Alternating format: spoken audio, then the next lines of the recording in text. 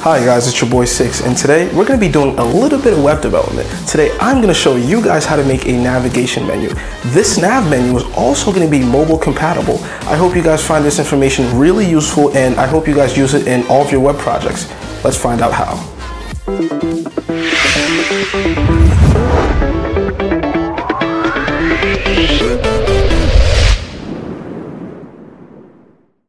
Alright guys, so now let's start this project.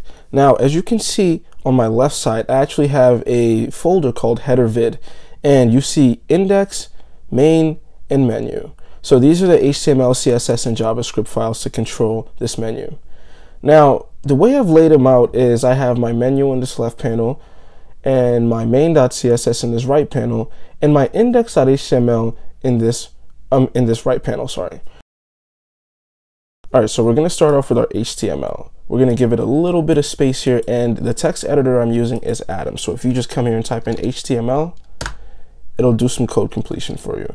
We're just going to call this one header. Header practice for our title.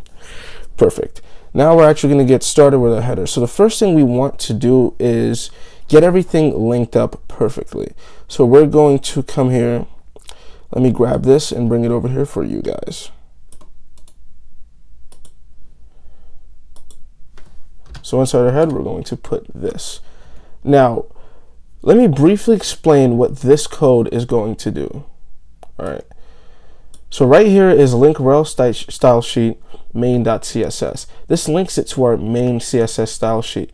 Now, what you're seeing right here is a content delivery network link for jQuery, because we're going to be using it in this project. And also in the bottom right here is a script to link us to index.js. Now let me just tell you guys a little bit about jQuery and where you can find it. So if you come into Google and type in jQuery CDN, sorry. You type in jQuery CDN, I like to get the one from W3 Schools, but you can pretty much do it from any place as long as you get that CDN link. This is where you would get the jQuery CDN from Google. Now, what this lets you do is you can use all the functions of jQuery without having to load a file on your browser. So that's perfect. It just links it to the project. So now we're back to our, actually let's close this one out. That was the example. So in a nutshell, that is what all this code in the head does. Now, we need some code inside our body. So what we're going to be doing is this. We're going to establish our nav. So we're going to tab in one and type in nav. All right, so now we have our navigation. Control S to save this guy. Now, inside our navigation, and just for a quick example, I'm going to run the page so you guys can actually see what this looks like. Because as it stands so far, our page has nothing.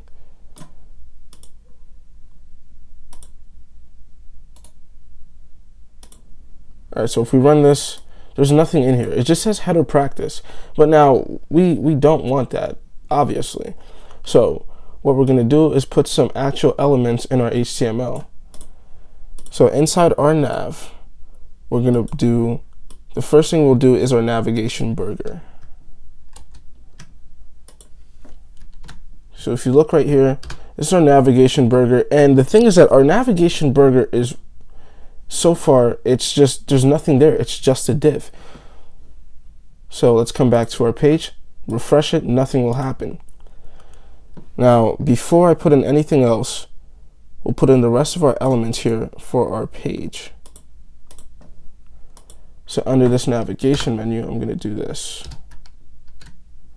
So this sets up, first of all, this BR right here means break. So that means display anything else below what was on top of it. Now you can see these list items as home, about us, page 1, page 2, and page 3. These are going to be the different pages in our navigation menu. Now let's begin to style this with CSS, because in this project, this is all the HTML that you're going to need. Now in our main CSS, I'm going to drop in a few blocks of code at a time, but this isn't meant to intimidate you guys. This is all for speed.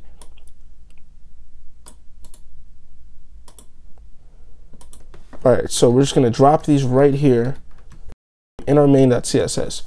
So what this lets us do is our nav menu that's over here, we've given it a background of all zeros, which is black, and the color of our text is all white. Our list style is none, and we're going to clear both. Okay. Now our nav list item, which were the items displayed inside our navigation menu, the display is going to be inline block. Now what this lets us do is display these items side by side. Our body is going to have a margin of 0, so we don't have any sort of white bars.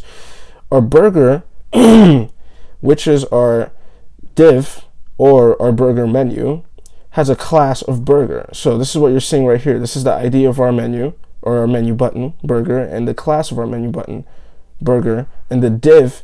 So when you look at right here where it says burger div, what this does is make each white bar, because each of these is going to be a white bar in your burger menu. Each white bar is going to have a width of 35 pixels, a height of 5 pixels, the color is going to be white, and the margin is going to be 6 pixels, 0. Now, if we run that in our page, you'll actually see that we have a menu. But the problem is this.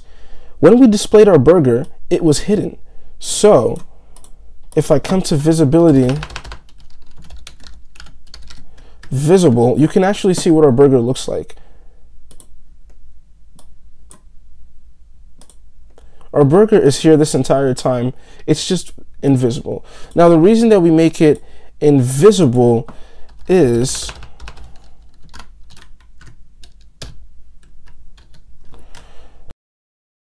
the reason that we make this invisible is this.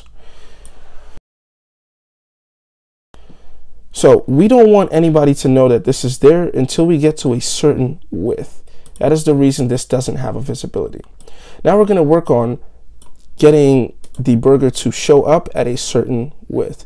And that leads me to what is called a media query. Now, a media query allows us to change the behavior of our website based on, or not the behavior, but the layout of our website based on how wide the screen is. So, for example, a media query would be for 700 px or 700 pixels would be this. At media screen and parentheses max width, and we're going to say 700 pixels. Now, what this does is that at 700 pixels, our layout is going to look like whatever style is inside this media query. So for a lot of pages, what would be on top here, for our example, would be our main style. And whatever comes inside the media query would be the style for various mobile screen sizes. Now, I'm going to put in everything that we need for our media query.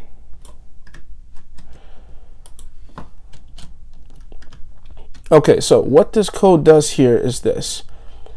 It's saying that our burger, the visibility is visible. So now show our burger, display block, and this gives everything that we need to style our burger class.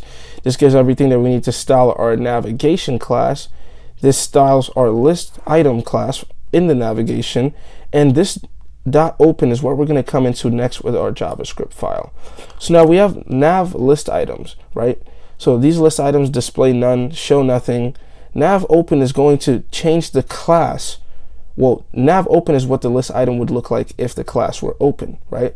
But right now, each nav list item in our HTML doesn't have a class, and that's completely fine because we're going to give it a class when a button is pressed. And that class that it's going to get is what is under nav open. So this is what all this code means. Now, we're just going to run this again just so you guys can see what that sort of looks like. So nothing changed, but watch what happens when we scale this page down.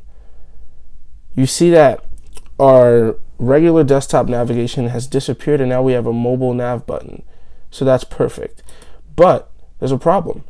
If I click right here, nothing will happen. And that's all fine because we're going to fix that in just a second.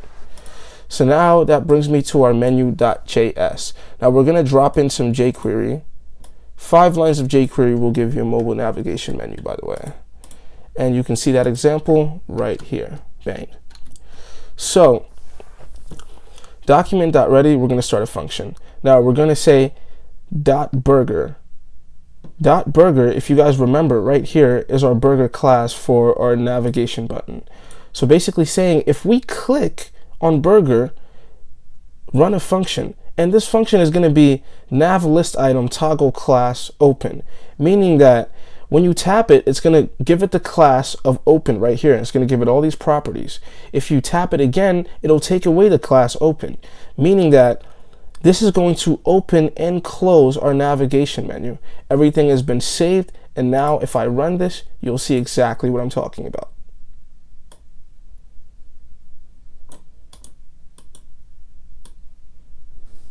But there is a problem here. Our navigation does not work, and I understand exactly why. So now when we came into our JavaScript file, we actually linked this to index.js, and that was my mistake. We need to link it to menu.js. And now if we refresh this project, everything should be working as designed. Now, as you can see, we have a mobile navigation menu. If you stretch it out back to desktop, it looks like a desktop navigation. If you bring it down to mobile, everything will scale properly. Like, comment, and subscribe. Thanks for watching Code 6. I will have more front-end web tutorials coming in the future. Thanks. Here we go.